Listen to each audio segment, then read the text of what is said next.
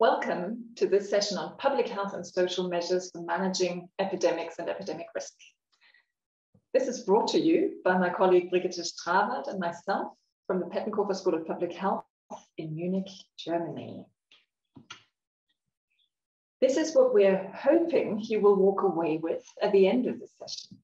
We would hope that you understand what public health and social measures, shorthand PHSM, are, and what their role in managing epidemics and pandemics is, that you will understand how such measures can be conceptualized, and that you will be able to apply the concept of PHSM to one specific example. Here's an overview of our session. The first part is about the relevance of PHSM in a pandemic. The core of the presentation is on the concept of PHSM, what aims these are designed for, what measures we have and through which mechanisms they operate. And we will also cover a few other important aspects in the context of PHSM. All of this supplemented with lessons from the field. And we will then leave you with some takeaway messages on PHSM. First of all, this is how WHO defines public health and social measures. These are measures or actions by a whole range of stakeholders, by individuals, institutions, communities, local and national governments, as well as international bodies. And they serve to either slow or stop the spread of an infectious disease, such as COVID-19. There's a very long list of possible PHSM. Here's just a few examples: face masks, ventilation, vaccination, and in the most extreme form, lockdowns. So what's the problem with PHSM? Why are we covering this topic in the context of your course? We would like to make a strong case that PHSM are essential for managing epidemics and epidemic risks. And this is, of course, what we have all experienced during the COVID pandemic. However, PHSM around the world are being defined, planned, and implemented very differently. As a result of that, we still have a lack of effectiveness of distinct measures. We have too little evidence that really shows whether they work well or not so well. We also don't pay enough attention to the many unintended consequences of such measures. These can be adverse health effects. That's what we might immediately think of. But of course, there's a whole range of societal consequences as well. These can be negative, but they can also be positive. And as a result of all of these uncertainties and the lack of attention paid to PHSM, we still don't have agreed, easy to use tools for decision makers and practitioners. So there's clearly a need for a better and shared understanding and language around PHSM. And this is what we're focusing on today. Let me just briefly introduce you to the example of COVID-19 measures in the context of the school setting. School measures have been applied around the world, ranging from measures with relatively limited invasiveness, such as wearing masks, to full school closures over prolonged periods of time. This already suggests that there's been much variation in the types of measures employed, and measures always come in packages, so much variation in the packages employed, and also in the way they have been implemented. And of course, we have much inherent variation in education settings, both within countries. Think of the distinction between primary schools and secondary schools, for example. We have many different populations within the school setting and surrounding the school setting, so students, teachers, headmasters, other school staff, but of course the wider family and community environment as well. And we have much variation in the geographical context, in the social cultural context, in the political context surrounding education settings. Another challenge is the unclear definition of different types of measures. What does mandatory mask wearing actually mean? Who wears which type of mask in which situation in the school setting? As a result, we still don't know necessarily what works best. And an additional challenge is, and this will be of particular relevance to you, how are school measures affected by changing levels of vaccination among students, teachers, but of course also among the wider population. Moving back to the concept of PHSM and the core of this presentation. What are the aims of PHSM? Well, they're twofold. Of course, PHSM serve to reduce transmission, but we also need to think of PHSM to address the unintended consequences of measures to reduce transmission. We would postulate that all PHSM operate through two basic mechanisms. The first mechanism is to reduce contacts. So this is about reducing contacts between numbers of people. The second mechanism is about making contacts safer. It's about those contacts that still occur to occur in a relatively safe manner.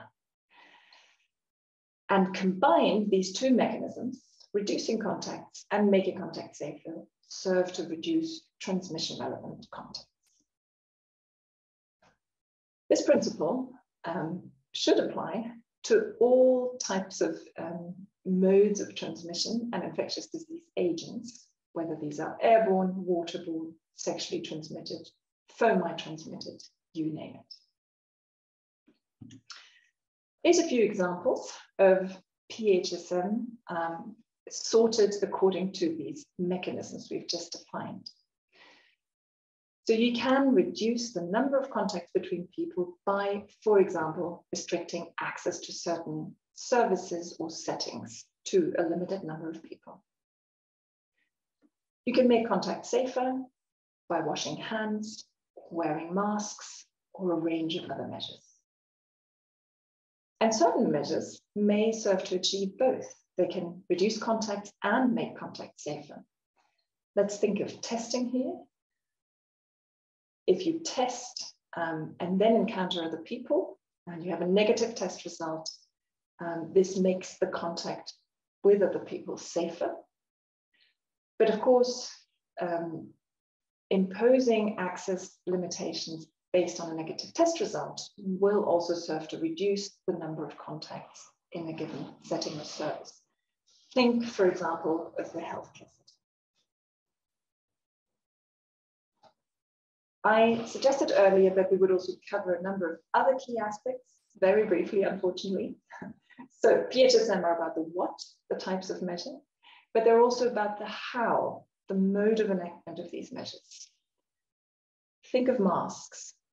You can facilitate the uptake of mask using by, for example, providing information on masks or by providing masks for free.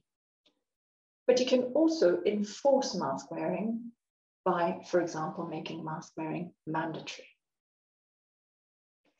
When we talk about PHSM, we also need to talk about who these are applied to, which populations, and whether these are particularly susceptible to becoming infected or to suffering severe consequences of disease or suffering severe unintended consequences. PHSM will always need to be geared to specific settings, be it points of entry, healthcare settings, the workplace, the home, or the school.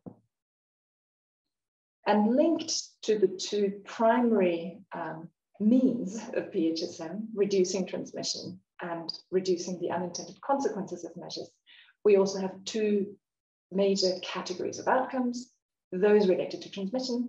So this is about cases, hospitalizations, morbidity, and mortality. And we also have a large group of potential unintended consequences, both for health and for society at large, thinking of economic or social consequences, for example. So with this, we've covered the concept of PHSM. Let's now move on to more lessons from the field. And with this, I'll hand over to my colleague, Brigitte. Well, so back to our example with the school measures in the COVID-19 pandemic, and we ask the same questions here, the why and what. how and to whom and where and to what end. The basic why is reducing transmission, but here, of course, in the school setting. What measures do we choose, and that ranges from hand hygiene to school closures. And as explained, the how is the mode of enactment, and as we know, a crucial step in pandemic management. We can, for example, recommend tests and thus guide choice, or make them mandatory and thus restrict the choice. The to whom is what we call the school family here, meaning students and teachers, staff, but also parents. The where can be, for example, be limited to primary schools, as we've done it. And the question about to what end, about the outcomes, can be transmission-related endpoints like fewer cases and hospitalizations. But as mentioned, we always have to watch out for unintended consequences as well. For all measures, and that's the next slide, it should be clear whether they are more likely to reduce contacts or make them safer, and whether they are more focused on the individual or on the groups or populations. Only then we will be able to put together targeted and target group-oriented bundles of measures. For the school measures, we see here as an example, the hand hygiene as measure to make those contacts that are still there are made safer, mainly on the individual level and targeted to the individual. And at the other end of the spectrum, school closures that definitely reduce contacts on the level of the host school, family, and beyond. So let's sum up. We have 3 guiding principles for practitioners concerning PHSM. They are essential in managing epidemics. They operate through the 2 basic mechanisms of reducing contacts and making contacts safer. And they operate not as single isolated measures, but as bundles or packages. And they have to be adapted to population, to setting, and of course, to the epidemic situation. When we look at distinct groups, action can be taken at the individual level by washing hands, keeping distance, wear masks. On the community level by less crowding, more ventilation, access limitations. And on the governmental level by monitoring a lot, communicating a lot, handling misinformation, working together and deciding together with stakeholders and communities. So if you'd like to know more, there's of course a long list of literature on this topic, but here's just a few key references that we've made use of. We hope you found this session relevant and interesting, and we wish you lots of fun with applying this in the group work. Thank you very much for your attention. Thank you.